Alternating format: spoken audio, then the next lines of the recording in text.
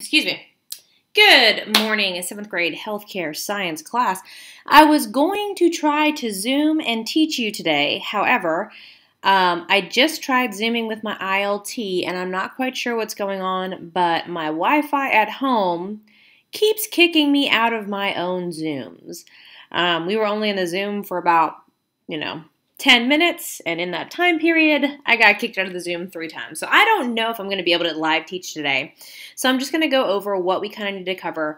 I'm going to try to Zoom, but if it doesn't work, sorry, my little vacuum's going off. If it doesn't work, don't worry about it. So we're going to go down here to the cardiovascular system. So go ahead and click on that. And I'll post this video on the top. I would have liked to have finished the cardiovascular PowerPoint, okay? So I'm going to click on this. I'm going to go through things that we would have discussed and talked about today. And let me also get, and you'll have to excuse me, I'm sure you guys have all done the exact same, where you kind of just woke up and got to school today. But, let me see. Is it going to work? Got it. Perfect. All right, let me make this a little bit smaller so I can go ahead and Mr. Coach Branch just sent me a text and he said, our daughter went to daycare today and her little friend showed up at daycare the exact same time as her and she got excited about it. So anyway, I'm going to kind of go through this with you guys and hopefully we'll cover enough that you can watch this video. If you don't watch the video, I'm still going to get you caught up. But anyway, so last class we were talking about how the heart will pump blood to your lungs and then to the rest of your body. So there's 2 loops. The right side of your heart, which is opposite of what you think, because when you see it on paper, and I'll show you in a second what I mean, you're going to be like, no, that's the left side. No, it's definitely the right. The right side, the blood will enter in the right atrium, go into the right ventricle, and get pumped into the lungs. In the lungs, that blood will get oxygen thanks to the little teeny tiny grape-looking structures inside of your lungs. Those are called, they sound like ravioli. It's alveoli, A-L-V-O-L-I.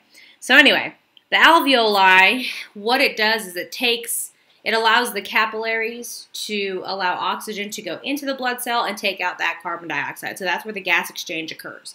So that first loop is where you're going to get the oxygen. Then once it comes back into the left side of the heart, you will see that the left side pumps it to the rest of the body. So the top parts of the heart are called the atria. The bottom 2 parts are called the ventricles.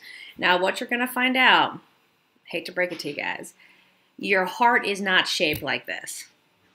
Yeah. Some cartoon drawing lied to you, and this is not at all what it looks like. Okay, it's kind of more shaped like that. So anyway, you have the 2 atria on top and 2 ventricles on the bottom. The atria, pretty much, they just receive blood, whether it's coming in from the body or coming in from the lungs. Then the ventricles will pump out the blood, and whether that be to the lungs or to the body. So let me show you what I'm talking about. So here's our heart structure. And you see here, there is the superior vena cava. There's also going to be an inferior vena cava. That system is going to drop off blood into the right atrium. And here's what I'm saying when I'm saying you're going to tell me it looks backwards. This is on the left side of the picture.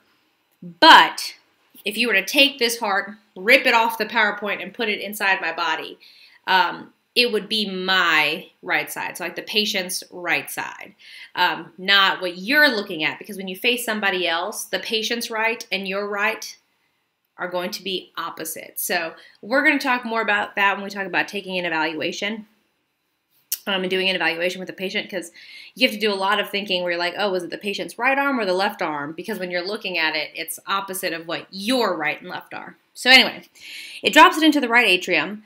Then it's going to pass through this valve right here, okay? And that will go into the right ventricle. It'll pump out into the right pulmonary artery. Cool fun fact about the human body, this is the one and only artery that will pump deoxygenated blood. All the rest of your arteries in your body will pump oxygenated blood. This is the one and only one in the entire body system that will have deoxygenated blood. So anyway, then it goes to the lungs. It picks up the oxygen. It comes back through the pulmonary veins. And again, another weird situation. Most of, all of your veins are carrying deoxygenated blood, okay? Which I believe I told you last class that deoxygenated blood is not going to look blue. It will always look red, but I did find a picture that I wanted to share with you because it is a deeper red, but it's nonetheless, it's red. Let me go ahead and find it. Here we go. So, you can see here at the top, that's venous blood, and you can see how it's more of like a purple, whereas the arterial blood is more of a red. So anyway, when you're physically looking at it, the venous blood will be a little bit more purple. The arterial blood will be a little bit more red, like bright red. But anyway, no matter what, it's still red. So it's not even like a purple, it's like a burgundy, really, like a burgundy up there. So anyway, this is the only vein in your entire body that will carry oxygenated blood back to the heart. So the only place where you're going to find that this case is the opposite is with the heart system, okay? So anyway, the oxygenated blood comes back into the left atrium, and then it gets dumped into the left ventricle, and then your left ventricle works really hard to pump that blood to the rest of your body, okay? Now, if you look, you'll notice this right atrium, the muscle mass is not as defined as the left atrium. Like, look at that left atrium. It's beefy. You know what I'm saying? Like, you see that left atrium, the space looks smaller, but that's because the muscular wall here is much, much larger. The reason why the muscular wall here is much, much larger is because this ventricle has to pump blood to the entire body. This ventricle only has to pump blood to the lungs. It's not that far. You don't need a lot of muscle to do that. So this guy's kind of wimpy. This guy's like, you know, got it going on, been working out a lot, been doing its thing. So it'll pump the blood into the aorta, and the aorta is the artery that's going to take that blood to wherever it needs to go. It goes up into the head, it goes down into the abdomen. So anyway, that's kind of how the blood goes through the body. And if you're listening to this whole thing and you're like, what did you just, what? I'm with you. There's a video. It's a lot clearer than me. I do the best I can, but you know, sometimes I get too excited about things. All right, so there's two actions of the heart. You know that you have two different heart sounds. It's lub-dub. Okay, lub-dub, lub-dub, lub-dub. The first phase, the heart relaxes. In order for your blood to fill into the heart, there has to be an opening. So when your heart relaxes, the blood will flow into the atria. Now remember, from the right atria, you're going to get blood from the body. The left atria, you're going to get blood from the lungs. Then once that is full, it contracts and it pumps it down into the ventricles. Then it refills, and then the ventricles get pumped out to the body. So it's this whole idea of relax and contract, relax and contract. It says the average heart rate varies from one person to the next, and we said that that range is typically between 60 and 100 beats. All right, so your blood vessels. There's a couple of blood vessels, and I'm so thankful because Coach Thompson decided to model his veins for me. Mr. Coach Branch also has great veins. However, he is currently dropping our daughter off at daycare, so here we go. There are three types of blood vessels. There are arteries, and the arteries carry blood away from the heart. Now, your arteries you can actually feel. If you've ever taken a pulse, you're technically putting your finger on an artery. Now, before you pause this video and start trying to take your own pulse, okay, first off, let's go ahead and cover some things. You never take a pulse with a thumb. So if you're sitting here watching this video and you're like, don't worry, everybody tries to take a pulse with your thumb. You're going to want to take it with 2 or 3 fingers. It's just going to kind of depend. Now, there's a couple of places I'm sure you guys know there's an artery. One is your carotid, okay? If you've had PE, I am positive that in PE they have tried to teach you how to take it. And sometimes you can find it really easily and sometimes you cannot.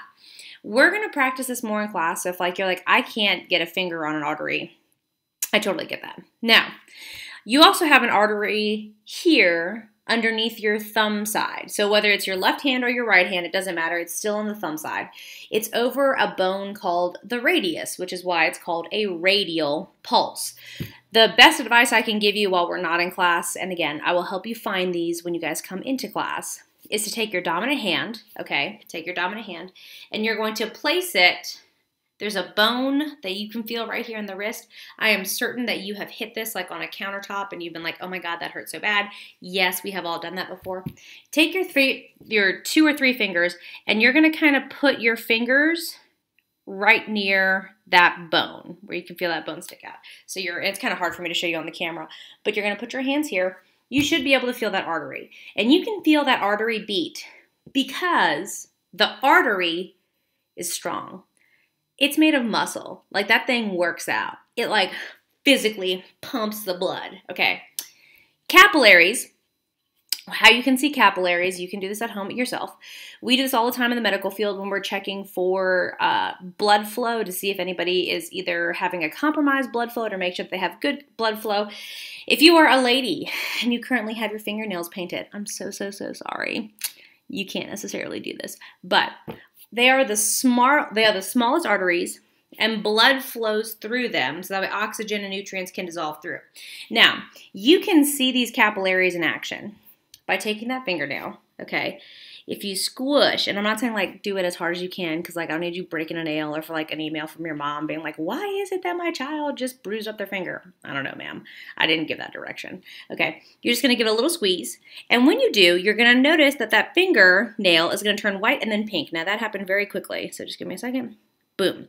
Okay, you can do this at home and you watch it yourself and just check and you can see how your finger goes from like a yellowy color back to its normal pink or brownish color, okay? What's happening is you have these teeny tiny capillaries underneath your fingernail that you can kind of see through. It's like a little window because these are like little capillaries that are in your skin. And when you squish that blood out, when you open it back up and you let go, the blood will refill those capillaries and you'll see it turn pink. You can also see these capillaries in action after you've been working out. If your face turns pink and red, what happens is your capillaries dilate, meaning they get bigger, so that way the heat from your body can escape through those dilated capillaries. So if you're somebody who, when somebody tells you something, you start to blush, that's your capillaries in action, your facial capillaries. They are dilating their little butts off and they are showing the redness, which is why you see that red form, because that's actually the blood. So if you had, not to name drop here, Coach Woods in 6th grade, okay, you know that when Coach Woods gets excited, whether that's something he thinks is funny, whether he gets mad in class, or whatever, his face turns red. Okay, it's just the man's capillaries in action. Okay, so if you ever want to see your capillaries in action, there you go. Arteries, you'd feel a pulse. Veins. Veins are kind of wimpy. Okay, I don't have very good veins. I do when obviously it's hot out and I'm sweating. So I asked Coach Thompson if I could take a picture of his veins. Obviously, he was a Division I athlete. The guy's got veins. So anyway, you can see in his arm how the veins pop out. And they look like kind of little worms under the skin. Now veins, if you were to find one, so if you look right here, typically in your forearm, there will be one guy, this juicy guy right here. It's on the lateral part of your elbow, so like your inner elbow. So anyway, if you squish that thing, okay, it kind of collapses. You also might have one here on your forearm that you can see right here. And if you kind of squish on that, it doesn't really stick up. It's wimpy, and I'm going to show you why. So here's the artery. Look at that beefy muscle. Looks good. Wow. Okay. Now look at this. That's the capillary cross section. Wimpy. Wimpy. Okay. That's why it's so easy to squeeze the blood out of it. And then look at this one. This one's the vein. Not as beefy as this guy. Do you see the difference? Like, whoo, look at all that smooth muscle. Look how thick that smooth muscle is. The smooth muscle, there's a pink, then there's a darker pink. Then there's another light pink. So it's like baby, hot, baby. So, and by hot, I mean like the color pink. So baby pink, hot pink, baby pink. And you're like, whoa, look at all that muscle. Now take a look at this guy right here, okay? Look at that hot pink. Is that a lot of smooth muscle? No. So they're very collapsible, okay? And the way that veins work is they actually have a system of valves that will bring the blood back to the heart. But if you've ever had an ankle sprain and you have had swelling in your foot, you know it takes a long time to get that swelling out. And the reason is Your heart will pump blood to the area. Your arteries will help pump blood to the area. But once the blood is there, it has to work its way out. And the valves work with your muscles to be able to like open up and send blood back. So if you're not moving your ankle after you've sprained it because it hurts, that blood will just kind of pool in there. So anyway, here's some vocab I would love for you to read and get to know and embrace and get into and be like, I love that. Yes. Ooh, wow. Oh, learning so much. What? Brain stuff. Wow. Okay, so you can read that on your own. I fully trust you to do so. Alrighty, next up, I'm going to click the next button. I've got the flow of blood through the heart video. I'll play it for you here. You can also watch it on your own. Veins are blood vessels containing blood flowing to the heart, while arteries have blood flowing from the heart. The blue is representative of blood vessels containing deoxygenated blood, while the red blood vessels have oxygenated blood fresh from the lungs. Now, let's follow the path of the blood through the heart. The superior vena cava receives blood from the head, neck, upper limbs, and chest. Meanwhile, the inferior vena cava receives blood from the trunk, viscera, and lower limbs. Both the superior and inferior vena cava end up in the right atrium, one of the 4 chambers of the heart. The heart not only has 4 chambers, it also has 4 valves. The purpose of the valves is to keep blood moving in the right direction and not flow backwards. Blood exits the right atrium through the tricuspid valve, so called because it has 3 flaps, and enters the right ventricle. The blood exits the right ventricle through the pulmonary valve and enters the pulmonary artery. Again, it is an artery because blood is flowing away from the heart, but it is blue because it lacks oxygen. The pulmonary artery then splits into the left and right pulmonary arteries, which go to each respective lung. In the lungs, gas exchange occurs. The blood discards carbon dioxide and picks up oxygen. Now, blood comes back from the lungs through the pulmonary veins, entering the left atrium. Next, the blood is pumped into the left ventricle through the mitral or bicuspid valve. Finally, the oxygenated blood leaves the left ventricle through the aortic semilunar valve, entering the aortic arch. The aorta, which is the largest of all the arteries, distributes the oxygenated blood to the rest of the body. The aortic arch has 3 major branches, which supply the head and arms with blood. Then the aorta curls downward behind the heart, forming the descending aorta, which descends through the chest and continues down through the abdomen. In the abdomen, the descending aorta splits to supply the pelvis and legs with blood.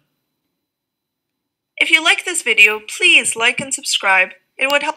Wonderful. So now we've got that taken care of. It talked about the flow of blood through the heart. I'm not going to pause the video. I'm going to let that video do its magic. Alrighty. Now, class is going to be a little bit shorter, but the last thing I want you to do is this flow of blood through the heart interactive. I'm going to show you what to do. I'm going to tell you some directions. Now, if you try to drag the wrong thing to a number, it will not let you attach. So please don't get, excuse me, I have hiccups.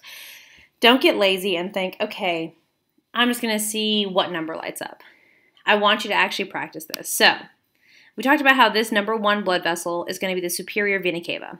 Now, there's also, excuse me, hiccups, the inferior vena cava down here. So, the blood will go through here first. That's why it's a number 1. Then there's a number 2. That's going to be the right atrium, which I believe is down here. Yes, right atrium. Okay. Now, it's going to go through the right atrium through the tricuspid valve. From there, it'll go into the right ventricle. Now, we have to go back up here, and you'll see a number 6. So we've done 1, 2, 3, 4, and then we got to do 5 right here. That is the pulmonary valve. Okay. Then number 6 is going to be the pulmonary artery because it takes blood away. Okay, and I don't like that it's red because technically it's deoxygenated blood, but hey, whatever. Then it goes into the lungs. Now it's going to return through the pulmonary vein. It's going to enter in the right atrium. It'll go down the mitral valve into the left ventricle through the aortic valve and then to the aorta and out to the heart. Then if I were to check, yay, I've got it all correct. So what you're going to do is you're going to do this interactive for about, 5-10 minutes and try to memorize the flow of blood through the heart. I've already shown you guys exactly how it goes. Don't get lazy and just drag where it clicks and, connects. Make sure you guys actually know what this is. Once you get to this part, you are done for the day, okay? I'm not going to keep you in class for the entire 100 minutes. Yesterday, my 7th grade class, I said, since we're going to be virtual tomorrow and I have no idea how that's going to go, we'll just get to this part and then we'll stop. So go ahead. Once you have gotten this flow of blood through the heart memorized, you are done for the day. I hope you guys have a great day, and I will see you on Monday.